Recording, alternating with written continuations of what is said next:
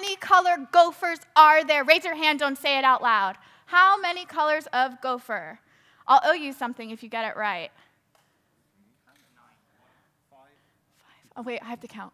Say the colors. Well, you say blue. Ah, well, that's one. Turquoise is one. Oh, we didn't designate it that, but that's a really good color name. Purple. How did you know there was a yellow? No one knows that. That's my trick to this entire question. Darn it. Pink. What else? No. It wasn't approved. Yeah, we tried for a green one. What other colors? There's one. Gray. You. I think that's it. Pink, teal, normal blue, gray, and there's like 10 yellow gophers in the entire universe. It's not working? Okay. All right. We'll do things differently. That's okay. How many Go conferences are there this year? You don't count, Florin, because you know too much. You know too much. Someone from the back, how many Go conferences are there this year? More? Less? 15. There's 15. How many were there last year?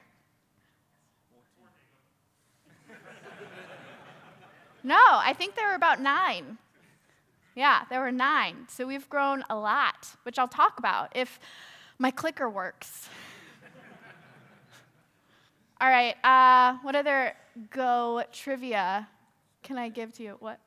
You could stand then. I could, but there's also issues with that. Yeah. Isn't this fun? No worries. Yeah, that's fine. Okay, so that's my face. So we're going to start over so that they can cut all of that out of the video. So this is my face. I'm eating a donut. I know, just pretend it's funny again. This is the second time we're doing this for those of you on video. The only important thing to really know about me is that I joined the Go team last year and late last year, and I am running open source strategy for Go at Google. All right, so I'm going to be really honest with all of you. I didn't really want to come do this today, and I was struggling with what to talk about. I couldn't figure it out, and I didn't know why it was bothering me so much. So I sat and I thought about it 2 days ago, as I decided to change my talk 2 days ago, which is the other reason why I fell asleep late last night. And I realized it's because Go is changing so very quickly. It's hard to keep up with, and it's especially hard for me coming out of the community and going to the Go team. The transition has been phenomenal and amazing, but also I'm seeing multiple sides of what the Go project is going through. So we've grown to maybe 1.5 million Gophers worldwide, depending on the numbers, depending what you look at. Russ Cox has a wonderful blog post that details exactly how he gets these numbers. So if you're interested, just go to his blog. And a few years ago, when I fell in love with the Go community, it was a fraction of what it is now. We were just talking about, the fact that we went from 9 conferences to 15 this year. That's looking like that will be close to almost 20 next year. And we've scaled in a way that no one could have predicted.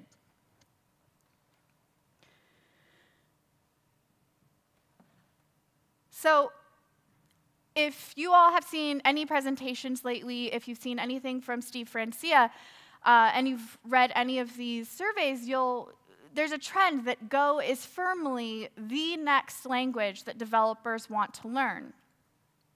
This is a huge feat, and we should be really proud of this. Go is talked about as the language of the cloud, which is awesome. Projects like Kubernetes, Docker, it's major.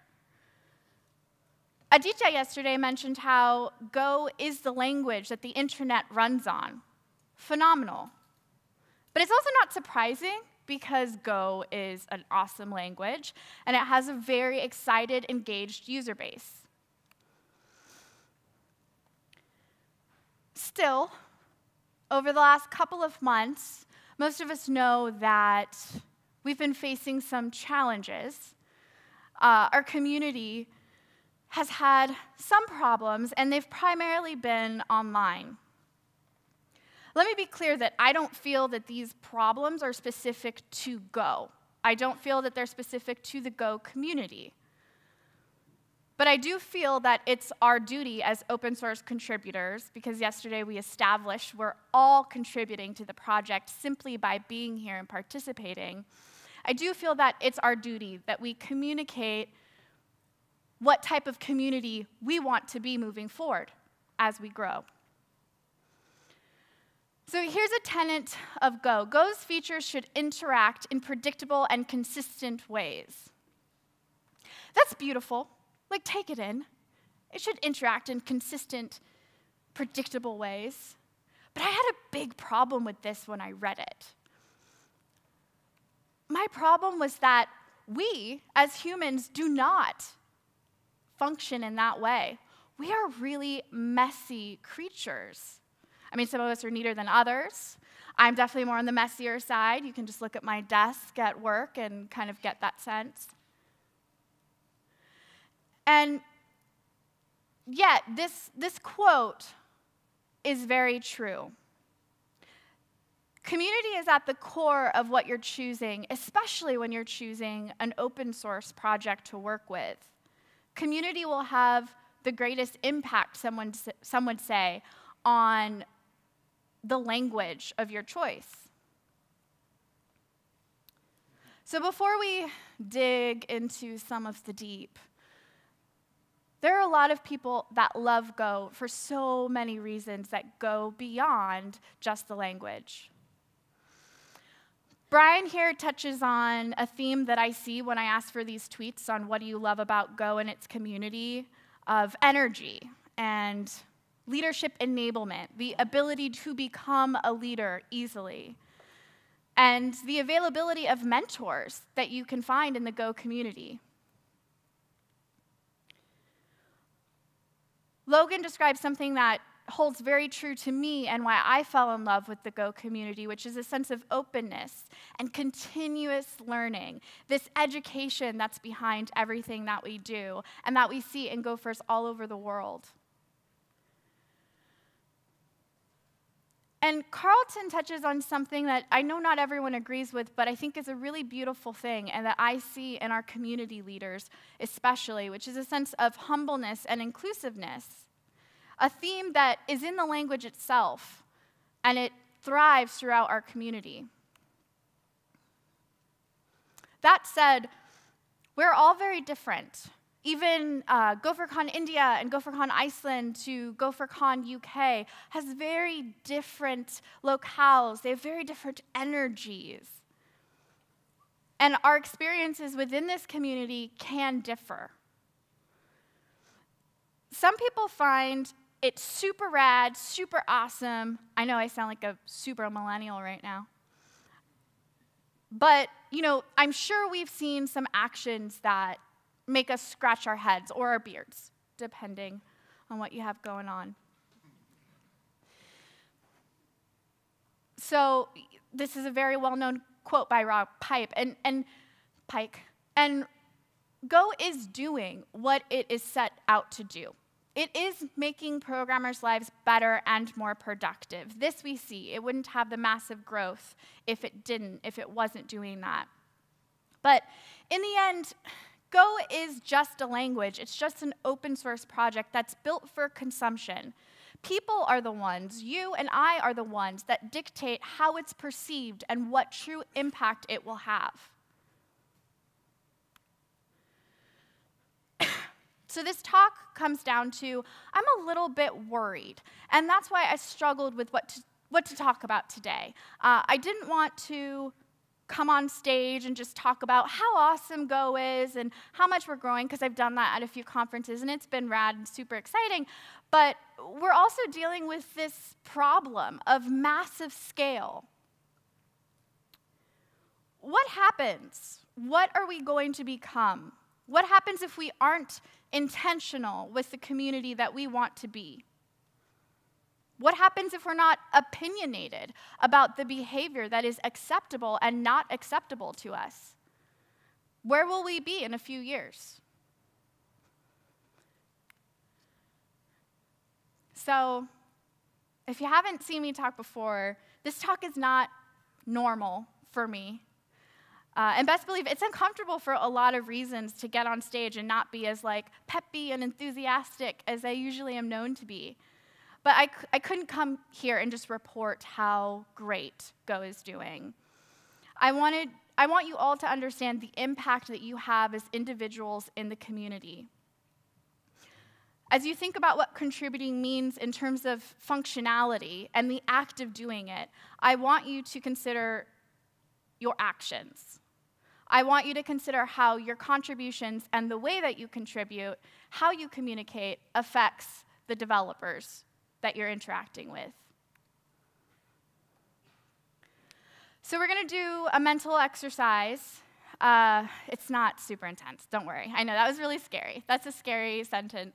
But I just want you to answer a few questions in your mind as we run through them, and I want you to internalize them. Then I'm going to take you through another exercise of just being human, because being human is okay. But we have to be aware of how we interact with each other. So, what do we want? Who do we want to be? What kind of community do we want to have? Do we want to be proactive or reactive? Do we proactively look what will be necessary long-term to our language and to our community? Or do we reactively take action based on the drama that's happening on Twitter that day? Are we inclusive or exclusive? Are we a community that includes all types of people with all kinds of opinions, even those that differ from our own? Do we take said opinions and think about where they come from, what their experiences are, what they're pulling from? Do we pause and accept someone who's coming from another language, a different community, that could bring something back to ours? Do we accept those differences, or do we simply dismiss them? Are we approachable or elitist? This I have seen change over the last few years. Last 3 years, I've seen a real change in how this is thought about in our community. Are we a community anyone could join, any developer of all skill levels, or are we one that only the top 10, 5, or 1% can join? Are we meant to make most developers productive, or just some? And if the answer is we're meant to make most developers productive, have we provided the materials and the tooling that they need to do so?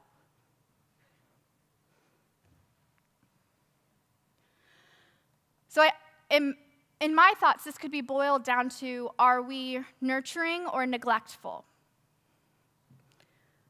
Are we a community that fosters innovation, that accepts differences and attempts to become better based upon those differences? Or do we neglect and ignore anything that seems different from us?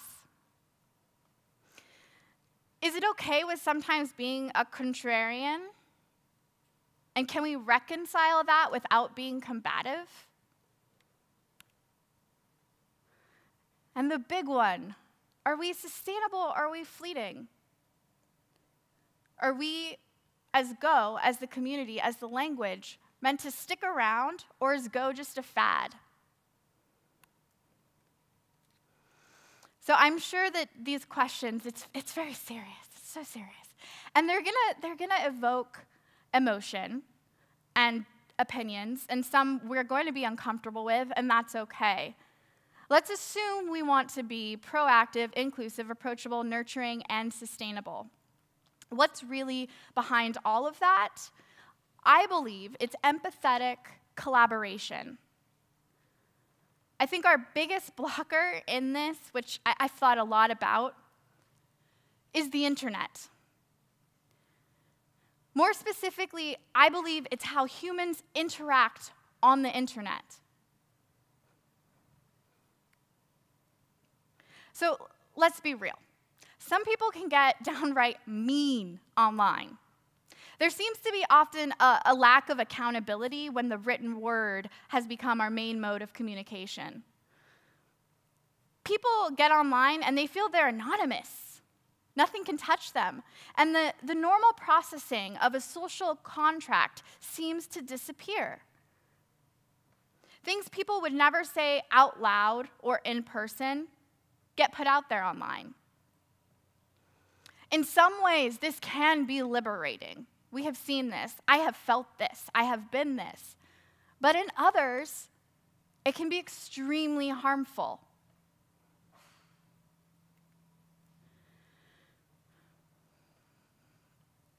For me, the ability to maintain compassion and empathy via online communications is one of the most undervalued interpersonal traits someone can have. It is the most important trait to have in those moments before we tweet, retweet, answer a question on Reddit, or give our opinion on Stack Overflow. So why does this matter to the Go community? Like Aditya mentioned in his talk yesterday, first impressions matter. So how many of you have only been coding in Go for a year or less? Raise it high. So that's about almost 40%, 6 months or less. Okay, so that is our primary user base. We grew about 35 to 40% over the last year. Those people who are newer to the community don't know the history of Go. They don't know the history or drama of the community. They don't understand what the undercurrents are. All they see is how we treat each other, talk to each other online, and they assume that that is the way it should be. They're impacted by how we act. They have no sense of our history. So everyone has bias.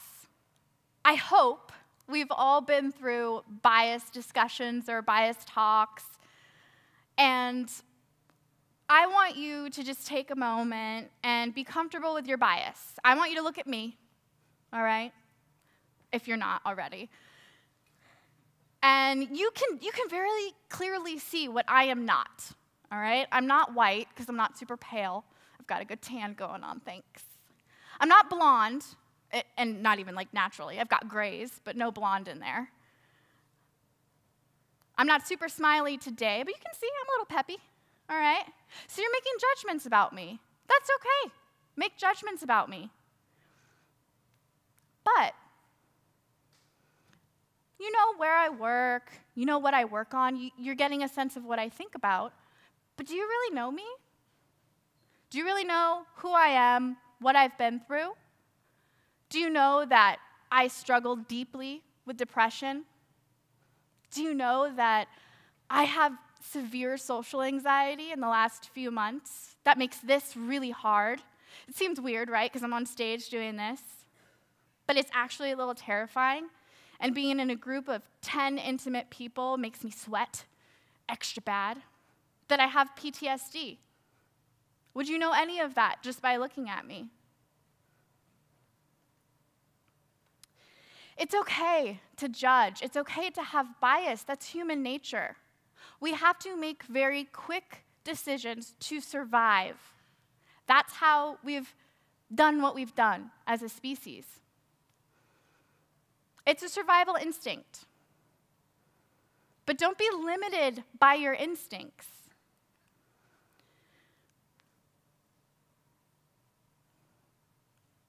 I hate casserole. I love pie. Like, I really love pie. Popcorn is the best. Seriously. These are things that you don't know about me.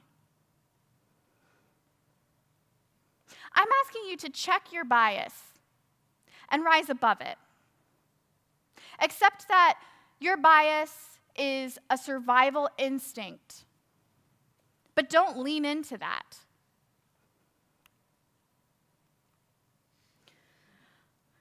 I know. I also love The Simpsons. Revolutionary.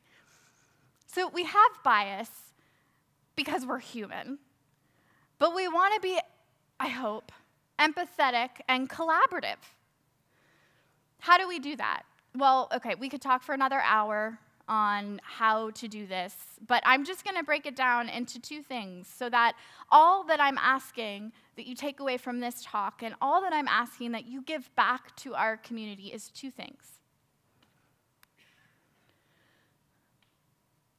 You can quite simply just listen like you're doing now. Listen to what someone says. Consider your first immediate reaction is full of bias based on your own experience that can differ dramatically from someone else's. Especially online, internalize your own bias before responding, understanding that your assumptions may not be correct. They may not be true. Personally, I find, and I've been doing this for a very long time, that I delete almost the first of anything that I write responding back to someone, because I am a hothead by nature. Trust me. But it's been a problem my whole life. I'm super opinionated, so I usually delete it because it's not very nice most of the time, and I have to accept that that's who I am.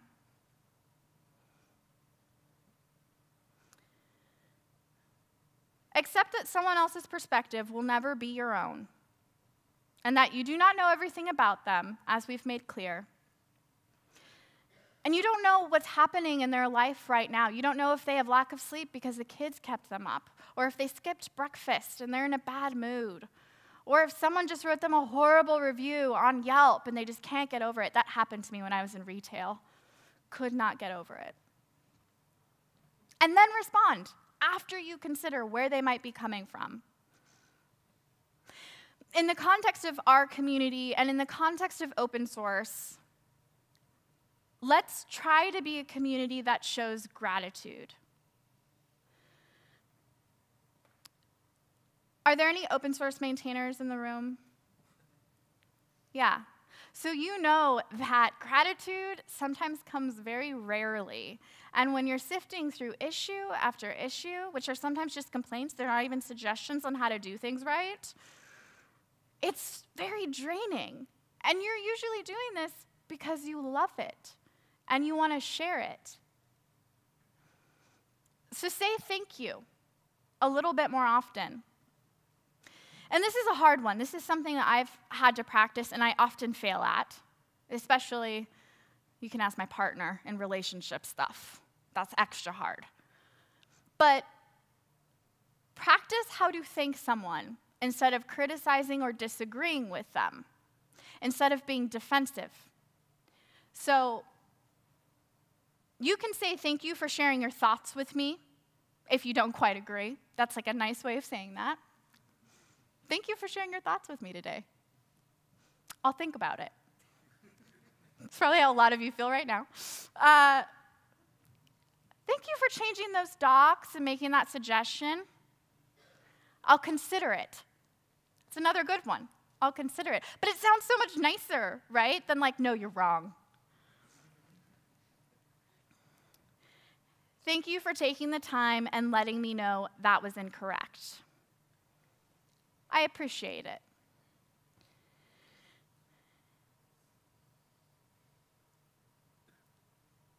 One thing that I've struggled with is I get very defensive and combative when I feel like someone's coming at me hard, right? I'm from the ghetto, so apologies if you didn't get the reference, but they're coming at me hard.